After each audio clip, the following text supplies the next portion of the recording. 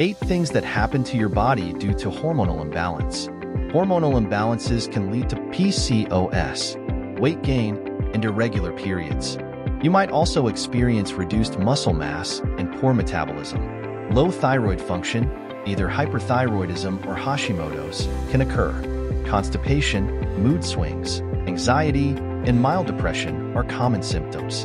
Adrenal fatigue can also result from hormonal imbalances. So, what can you do to manage these issues?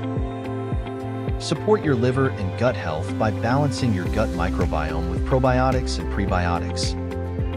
Eat a wide range of macro and micronutrients and a rainbow of foods for nutrition. Focus on quality protein and healthy fats, manage stress, and maintain good sleep quality and patterns.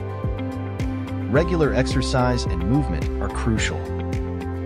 Lastly, address toxins in your environment from heavy metals, chemicals in food, cosmetics, household cleaners, air, and alcohol.